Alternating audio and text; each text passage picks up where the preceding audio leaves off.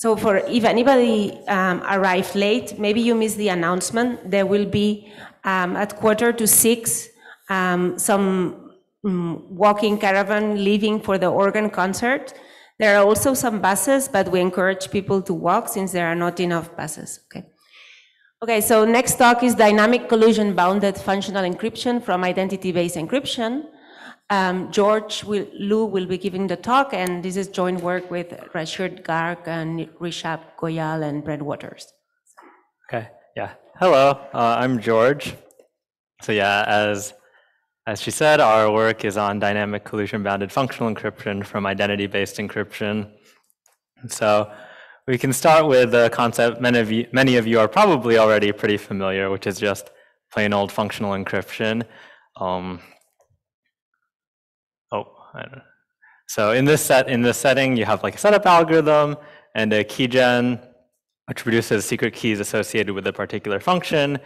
And sort of like any public key primitive, you can encrypt with the public key and decrypt with the secret keys. And so what makes functional encryption functional is that even though you encrypt sort of just like any public key encryption, when you decrypt with a particular function key, what you produce is not the message itself, but the evaluation of that message on the function associated with that function key. And so what this should, and depending on what this function is, it may reveal like more or less about the underlying message, but for a functional encryption scheme to be secure, it should sort of be the case that this function is all you learn about when you decrypt. So how to capture this idea a bit more formally is with this simulation security game, where an adversary gets to request a ciphertext and a bunch of function keys, and they shouldn't be able to tell if these were produced by an honestly using the encrypt algorithm and the keygen algorithm, or if there was actually a simulator which doesn't actually know the message itself, but only knows the evaluation of the message on those functions and has to simulate the keys and ciphertext in this way. So there have been, functional encryption has turned out to be like a pretty cool concept. A lot of people like it, but the sort of downside is that, at least as I've described it here, functional encryption has turned out to be pretty hard to construct. So a natural relaxation of this was the definition of bounded collusion functional encryption, which for like correctness works almost exactly the same as regular functional encryption. The only syntactical difference is that at setup time, you also take in this collusion-bound Q, and you only sort of guarantee security as long as an adversary gets to see Q or less keys. So bounded collusion functional encryption has also, turned out to be a pretty successful definition. It turns out it is actually much easier to construct than functional encryption. And it actually does come up in a lot of applications where you want something sort of like functional encryption, but maybe not quite as strong.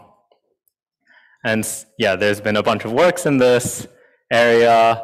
And just to elaborate a little bit further on the easier to construct part, in the case of bounded collusion functional encryption, we actually already know how to construct it for all polynomial sized circuits just from public key encryption, which is pretty much like the best you can hope for in a case like this. I guess unfortunately, it's pretty clear that this is not functional encryption, and from sort of a practical perspective, having this collusion bound is pretty limiting. So at setup time, you have to decide what your collusion bound is. You have to have some foresight on how you're actually going to be using your functional encryption system. And if an adversary happens to get their hand on more than Q keys somehow, then there's no security at all in your system. And finally, even since it's a public key system, there could be multiple encryptors, and they all have to sort of, agree, yeah, this seems like a reasonable key value to use in this system. So we can also look at bounded collusion functional encryption, or I guess functional encryption in general from a bit more of a theoretical perspective. So I think a couple slides ago I said that it turns out like full functional encryption is pretty hard to construct. And in fact, using the simulation definition that I've given, unbounded, like fully collusion resistant functional encryption is actually impossible. So I won't go into too much detail on how this result is actually shown, but the basic intuition is that since the simulator doesn't know the message itself, when it needs to simulate the ciphertext, it needs to program in all the function outputs into this ciphertext. And so what the impossibility result sort of actually rules out is any sort of simulation security, even for bounded collusion functional encryption, when your ciphertext is sublinear in your number of keys. And as a brief side note as well, some of you may be aware there's also an indistinguishability-based definition of functional encryption, which I guess fortunately is actually constructible. But even in this case, you can sort of see that when you try to force it to be sublinear in your collusion bound, it gives you the full collusion resistant functional encryption, which we only know how to realize from fairly hard cryptographic assumptions. Where in contrast, if we allow our scheme to grow linearly, the prior works actually achieve linear dependence in your collusion bound. So it seems like this is a pretty tight, this is pretty tight results, right? If it's sublinear, it's either impossible or you can only realize from I/O, and if it's linear, we can get it from public key encryption, right? But where there's this slight gap here is that these impossibility results only really care about or talk about the ciphertext size, right? And so this sort of brings us to the definition that we introduced in our paper, which is a dynamic bounded collusion functional encryption. And so whereas so it's a pretty simple change, whereas in normal functional encryption, in normal bounded collusion functional encryption, which I think we'll refer to as static bounded collusion functional encryption from now on, the collusion bound is specified at setup time. Instead, we can just move this collusion bound to encrypt time because that's when your ciphertext is actually generated. And so notice here that now your setup and keygen algorithms have to run independently or without knowledge of this collusion bound. So this is kind of a bit of a stronger notion, and it does solve these practicality, I guess, issues with static bounded collusion functional encryption, since at setup time you don't have to worry about any of this collusion bounded stuff at all. And moreover, if you have different encryptors, they can even choose different collusion bounds to encrypt their messages too. So, right. In our paper, what we get is, okay, first we introduce a dynamic collusion bounded FE, and then we construct this primitive from IBE. I guess I'd also like to mention there was a concurrent work by AMVY, which does the same thing. And they also consider this problem of dynamic FE in the uniform model for Turing machines, where they get some results from LWE. Okay, so how do we actually get from IBE to dynamic FE? So we have a couple transformations. So even though it says we start with IBE, sort of maybe a better way to think about it is we start with these existing constructions of static FE schemes, and we really want to make the keygen and setup more efficient so that it can become dynamic. So starting with using IBE in some of these static schemes lets us build this intermediate primitive we call tagged functional encryption. And you can think about this as sort of an analog of IBE for static functional encryption, where an IBE scheme is just, maybe you can think about it as an exponential number of public key schemes sort of sharing a single setup. Tagged functional encryption scheme is sort of a bunch of static functional encryption schemes, which all share the same setup algorithm. And now, once we have this tagged functional encryption scheme, we also want to make, remember, we also, in the definition of dynamic functional encryption, your keygen also doesn't know if you're collusion bound, right? So somehow your keygen algorithm also has to be efficient. And the way we do this, and so our next goal, I guess, is to produce explicitly a static FE scheme, which has an efficient setup and keygen algorithm. And basically the way we do this is we take advantage of the fact that we can efficiently set up like many static FE schemes in parallel. And we use this to sort of, when we want the static FE scheme which has an efficient keygen, we just run the tagged FE scheme in parallel with a lower collusion bound, but sort of more parallel instances. And then when it comes time to keygen, we only give out the key for a single one of these tagged instances of the tagged FE. And finally, once both of these algorithms are efficient, we can pretty, or at least in a single step, go to a dynamic functional encryption, which the main change here is sort of a syntactic one where we need to move our setup algorithm, where we need to move the collusion bound from the setup algorithm to the encrypt algorithm. So I'll go over all of these steps a bit more in detail, but that was just sort of the high-level roadmap. So, okay, we can start by defining this intermediate primitive of tag-bounded functional encryption. So what this, as I said, what this is pretty much an analog of IBE for static bounded functional encryption. So every key in ciphertext has a tag associated with it, and it can only decrypt the matching tags.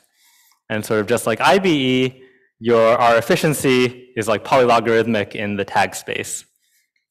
So, and just to emphasize how exactly this works, notice that they really are just like parallel instances of the static scheme. Even though the collusion bound here is set to 2, it's okay that we gave out like 7 keys in total, so long as for each single tag, we've given out at most our collusion bound. And the security, I guess, is only broken when you exceed that on any single tag.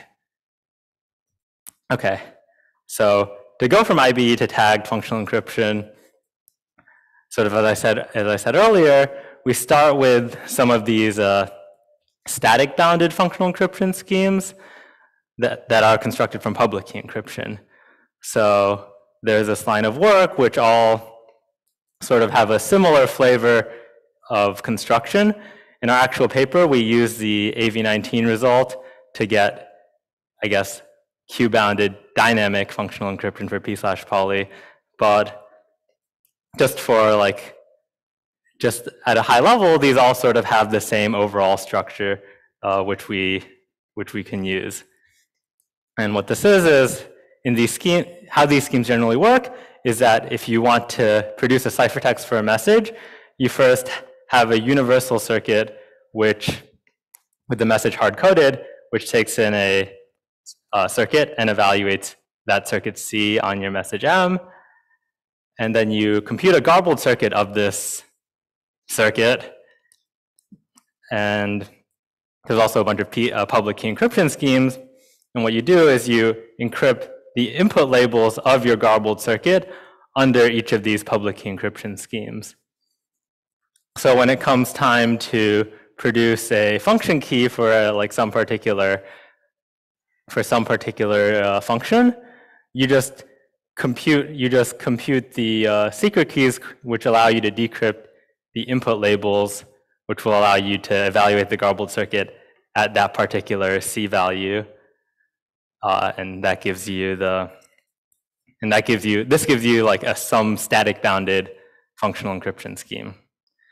So since our starting point is IBE, we can pretty simply just replace all these different public key schemes with a single IBE scheme, and instead of encrypting to different public keys, we'll just encrypt to different identities.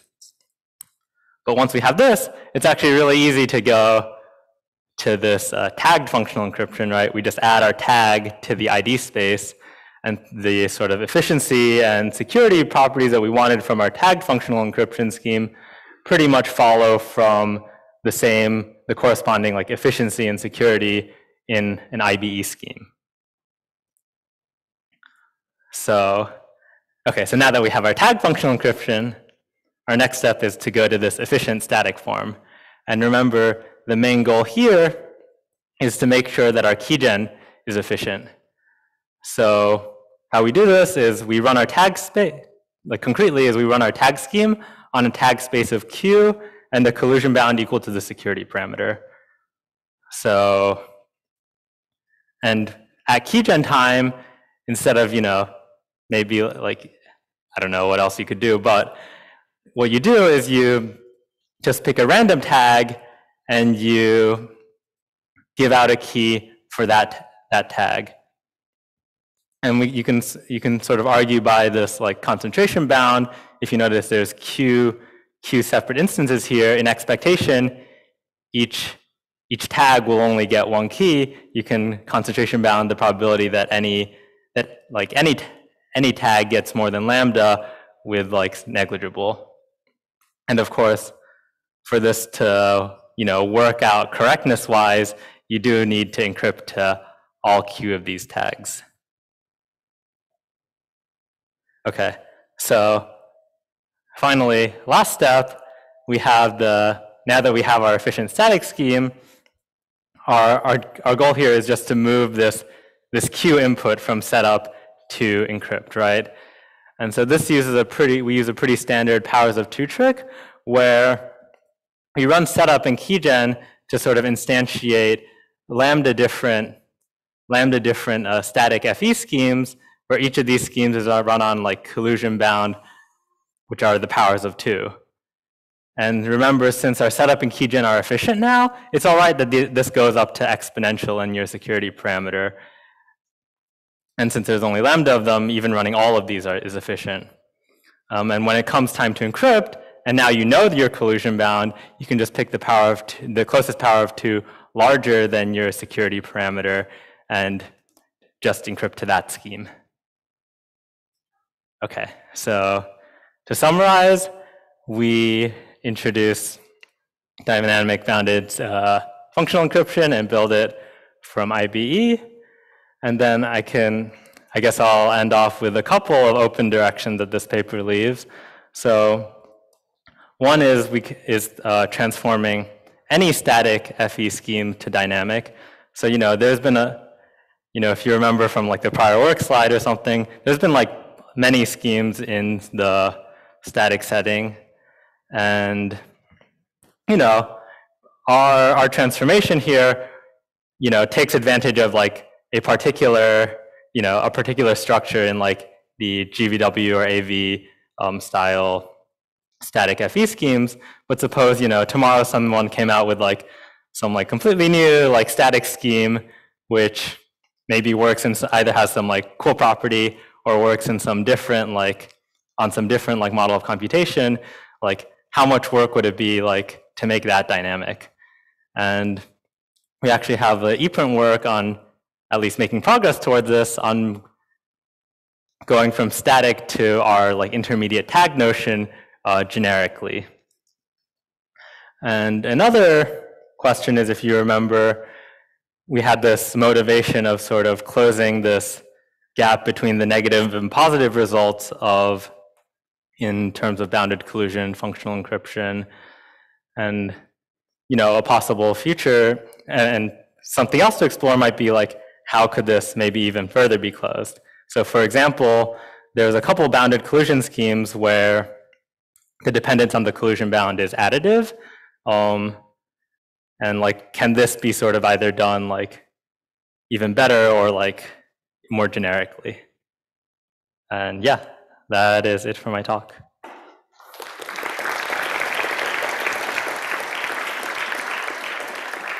Thank you very much. Any questions in the audience?